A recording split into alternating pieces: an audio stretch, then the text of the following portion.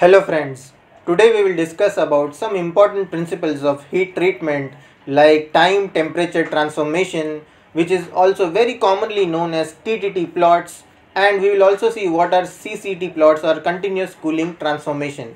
So let us start. Before we start, let us see what is heat treatment exactly. What is the definition of heat treatment? So heat treatment is nothing but you are heating the material to a certain temperature with a certain rate, and you are holding that material or soaking that material at that particular temperature. Then you are cooling the material with a different cooling cycle as desired to obtain different conditions or different property. So you may be doing a heat treatment to relieve the internal stress in some material, or you may be doing the heat treatment to change certain properties of the material. So heat treatment will help you to achieve these desired results. TTT plots are also known as time temperature transformations, or they are also known as isothermal transformations. Now what are these? Let us see. So here a TTT plot of eutectoid composition is shown. Anytime remember that a TTT plot which is drawn is for a particular composition, so we should not get confused in that. It is for a very specific particular composition. Here the diagram which we are looking at is the TTT plot of the eutectoid composition, and in an earlier video I have shown what is a eutectoid composition. The eutectoid composition is generally around 0.76. Sometimes in some books they say it is around 0.8, but 0.76 or 0.8, we know that it is a eutectoid composition, and this plot represents the eutectoid composition and the TTT plots at the eutectoid composition. Here on the x-axis you see time, and on the y-axis you see temperature, and it will show the transformations which are happening. So you see two lines which are there, two solid lines. The red line will show you the start of the transformation. In between you see a dashed line. That dashed line is nothing but it will show the 50% transformation.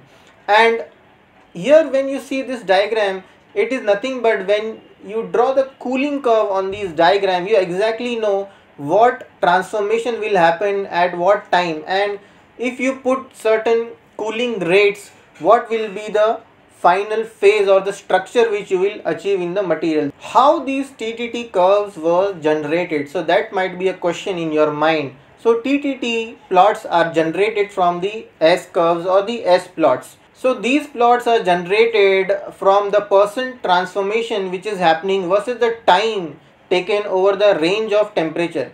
You keep these material at a particular temperature, then over a period of time they will transform into the different phase. So what is the starting time of transformation and what is the end time of the transformation, and you take both these time and then you draw a vertical line, and at that particular temperature you know what is the start point or the end point. Similarly, now you change the temperature, you raise the temperature or you lower the temperature, and again you see what is the start time and what is the end time of the transformation.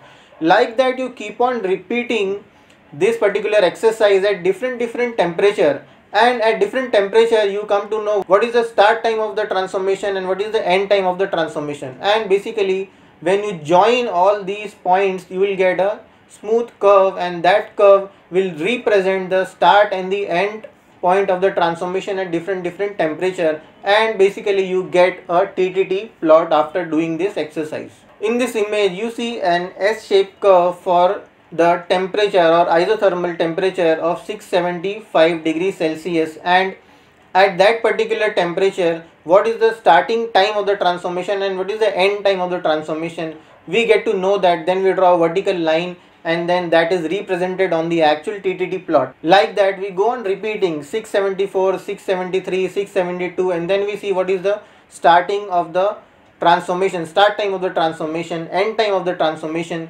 and you also go on repeating at the higher temperature 676, 677 and so on, and then at one particular point it will just be like a plateau. So we know that the transformation is very slow there, so you have to lower the temperature and see what is the start and the end transformation, and then you will get a smooth curve which you have to join, and then you get the TTT plot. In this TTT plot you see a eutectoid temperature that is around 727 degrees Celsius above that eutectoid temperature the entire phase is austenite. Okay, so below that there will be a phase change, but above that, if you are above 727, there is no phase change, the entire phase is austenite, and specifically we are talking about eutectoid composition. So if you go and have a look at the iron carbon phase diagram, above eutectoid point, exactly above eutectoid point, you have austenite, and here at the TTT plot, again above 727, the entire phase is austenite. Only when you lower the temperature below 727,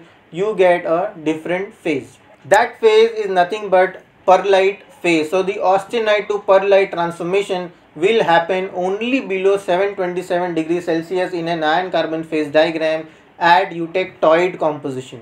In the TTT plot, to the left side of the red line, which is the starting point of the transformation, the entire phase is austenite, and as you touch the red line, the transformation of austenite to perlite begins, and as it crosses the blue line, the entire phase is now perlite.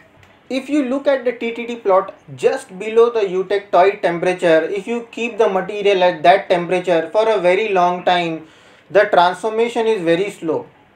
So you will get perlite after a very long time, because it is just below the eutectoid temperature, and it will take like around 10⁵ seconds to reach the perlite, and complete perlite you will get after that long time. The transformation rate increases and decreases with respect to the temperature. So at around 540 degrees Celsius, only 3 seconds is required for the reaction to go to 50% completion. That means when you are at 540 degrees Celsius, you lower the temperature to 540, and just in 3 seconds, if you are there, around 50% of the transformation is complete. So that is why these TTT plots are very important. They will tell you what cooling rate will give us what phase, okay, at what temperature. So we can easily know that if you cool the material very fast, we get certain phase, if we cool the material very slow, we get certain phase. That is the importance of TTT plot. There are several constraints when we are using a TTT plot. Let us see what are those.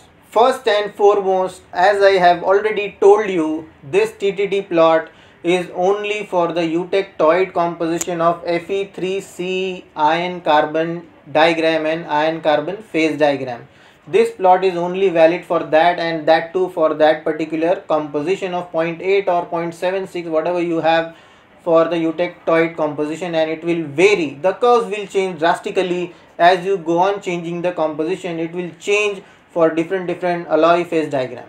One more very important point to remember is that these plots are valid when you are cooling the material at a constant temperature. That is very valid point which we have to take into consideration, that these plots are valid only when we are considering the material we are cooling at the same temperature. But in actuality that does not happen. We cannot cool a material at the same temperature. When we are doing heat treatment, we are cooling the material, so the temperature is also coming down and the phase is also changing, and during that time TTT plot is not of great use. We have to take into consideration one more diagram which is called as CCT diagram, which is the continuous cooling transformation. Continuous cooling transformation will tell us that when the material is continuously cooling, what is the start time and what is the end time. So it is actually a practical diagram. It is very practical for us to use, and all the transformation will now slightly shift to the right of the TTT plot. That is the only change, that the transformation will slightly shift to the right of the TTT plot. Rest all will be the same. This is the practical plot which we use generally, because it will give us exactly the temperature and the time where we have to cool to get what particular phase.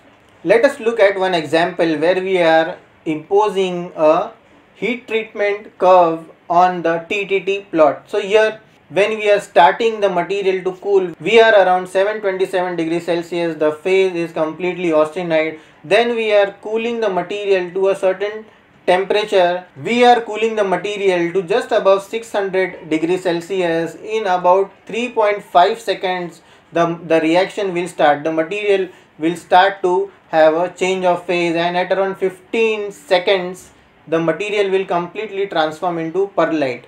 That is the importance of the TTT curve. So we exactly know how much we should cool, where we should cool, what should be the temperature and after how many seconds we will get what particular phase. That is the importance, practical use of TTT plot, and we exactly know what phase we will be getting. Because why we are interested in these different phases, because each and every phase will have their own property associated with them. When we have a Bainite structure, a Martensite structure, or a Perletic structure, all these are associated with certain properties. That is why we are interested in drawing and learning about these plots and superimposing these heat treatment curve on these plots, so that we exactly know what phase we will be getting, so that we know what property we will be achieving. So to conclude, today we have discussed about the basic definition of heat treatment, we have discussed about the TTT plots, and we have discussed about the CCT plots, and these are very important because when we superimpose the cooling curve on these particular plots, we exactly know what phases we'll be getting, and these phases are associated with certain property, and we know that we need these property for certain application and what heat treatment can be given to them to achieve these properties. So thanks for watching. All the best.